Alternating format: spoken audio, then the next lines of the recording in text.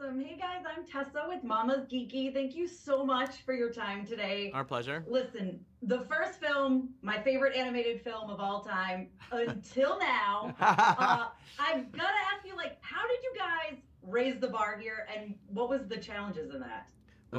We had a lot of help. I would say, first of all, thank you to all of you guys. This particular blogosphere has been huge supporters of our work since Cloudy with a Chance of Meatballs.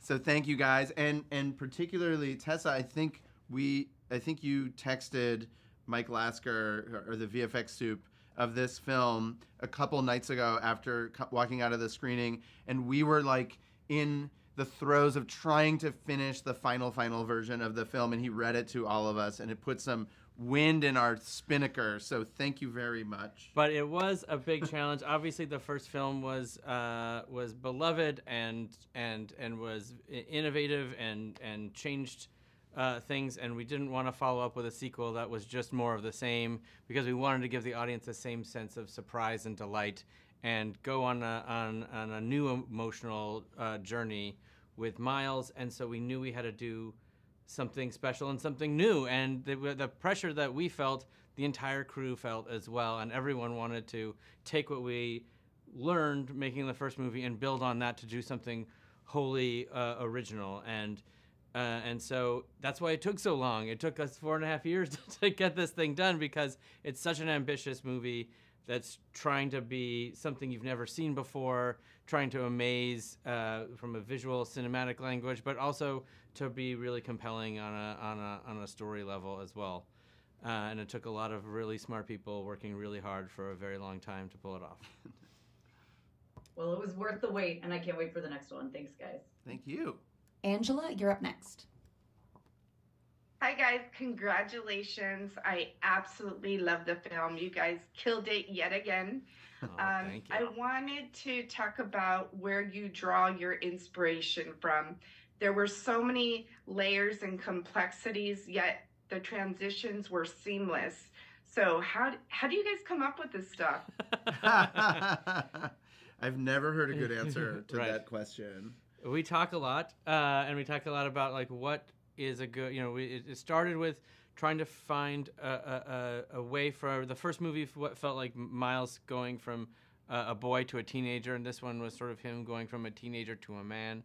And we talked a lot about how parents and their children both need to grow up as their relationship evolves as they get older, and it gets more complicated. As we all know, I'm a parent of two. Of a 14 and 10-year-old, and they're it's getting more complicated as it goes, and you have to it's, what you're doing when they're 2 is very different from what you're doing when they're a teenager, and so that became a really important theme that we ended up weaving in through all of the storylines. This Gwen and her father, Peter B being a new dad, Jess having a mom to be. All the stories were surrounding parents and children and different perspectives on what that relationship can be and should be.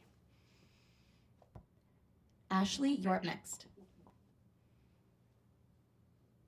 Hey guys, it was absolutely phenomenal. I didn't think you could touch the first one, let alone top it, but yet here we are. I walked out of the theater just like, I had no words. I was so excited for it. There's so many Easter eggs and cameos and callbacks, and not just animated ones and comic book ones, but live action ones. Do you have a favorite or one that you're more excited for fans to see than another?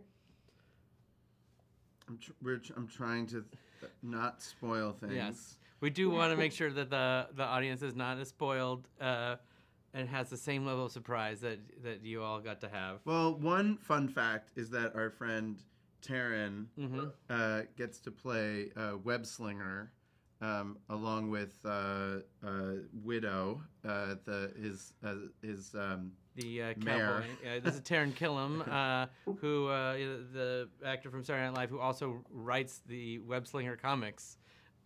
He got to voice him. That's a really and he's fun. our old friend ever since the How I Met Your Mother days. So that was a real treat. There's a bunch of delightful cameos that we really can't spoil, but There's also Metro Boomin, that's right. who makes his animated acting debut in this film. Yes, and also is responsible for the beautiful soundtrack that I think it really captures the feelings of the film really well. Yeah, no, I loved it. I loved all of it. I can't wait for the next one. Me too. Diane, you Let me have know the how it next turns out. question. Hi, I'm Diane from 3 Decades, 3 Kids. I absolutely loved the movie. I loved it. I didn't want it to end. I was like, when it said to be continued, I was like, okay, let's do that right now. I have been like Spider-Manning forever because I've been a mom for 30 years. So we have had every Spider-Man character imaginable to man in our house. But you really pulled it off. I absolutely loved it. What I wanted to know was what parts were like, I don't want to say your favorite, but like what parts really hit home with you? You know, as just like personally.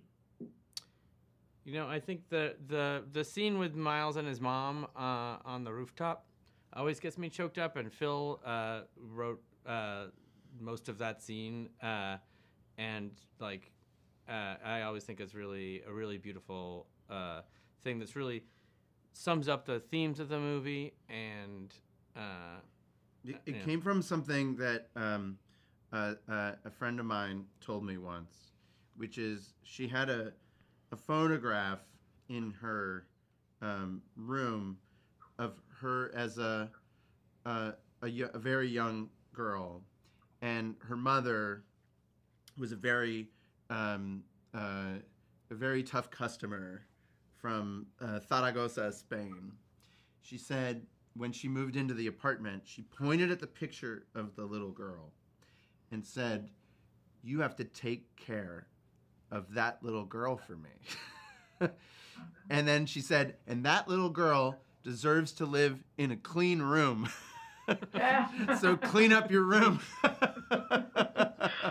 And I just thought that was such a beautiful thought, that you are that a parent and their adult child are co-parenting this young person that still walks this earth, that now you have to share this responsibility with me. You owe it to me to take care of yourself, right? And I thought that was such an incredible thought that when I was desperate for how to write this scene, I drew upon that. It was beautiful. I mean, it hit me too. When I saw it, I was like, oh my God. So thank you very much and congratulations. Oh, thank you. Thank you. I can't wait to bring the family to see it. Oh, nice. Lorena, you have the next question. Hi, I'm Lorena from Alvarez Adventures. Just to echo everyone else, it's amazing. It was great. And the three things that stood out to me the most were, number one, the diversity. As a Latina, I loved seeing so many different people, colors. That was amazing. Number two was the message of family. I'm also a mom of a 10 and a 14-year-old. All right. You know. And they're both boys. So that scene on the roof, oh my goodness, my heart was just like, ah. And that message that you just shared was beautiful. I love that. And the third one was the amazing comic style graphics. That was so cool. I loved all the colors and the way that the emotions were coming through with the colors. It was just so beautiful to look at. So my question is, what was the message that was most important for you to get across to your viewers? I mean, I think when you add those things up together, you know, it's the value of any individual and their specific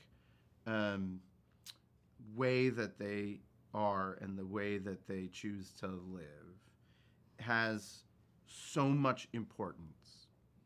And every step of this movie, we're trying to express the critical importance of a single human creative thought. So every universe looks like a different kind of comic book. Every character appears to be drawn by and designed by a singular artist.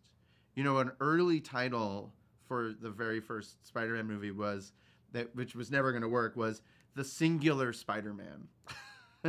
Meaning each one of us is unique, and that uniqueness is critical to the larger group.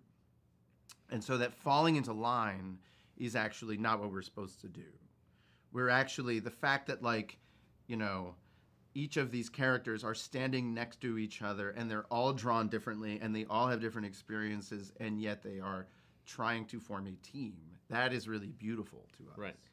Another moment from the film that always gets me kind of choked up is when Spider-Man Punk, who sort of you think is going to be sort of an antagonist to Miles, ends up being like a real ally to him, and the power of these people coming from different worlds and different perspectives, but that they can help each other be better people is the thing you gotta hope for the future. Yeah, that was beautiful. Good job on that. Michael, you have the next question. Hi. Well, I saw the movie and I really liked it. It was so emotional just to watch everything play out the way it did.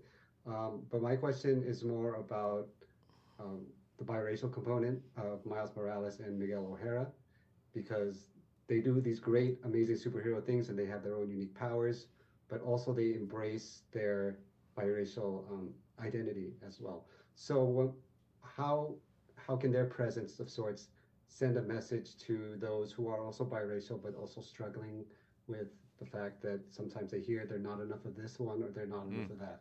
Yeah, sure. I mean, that's like what's so interesting to write about when you're trying to write about Miles, right?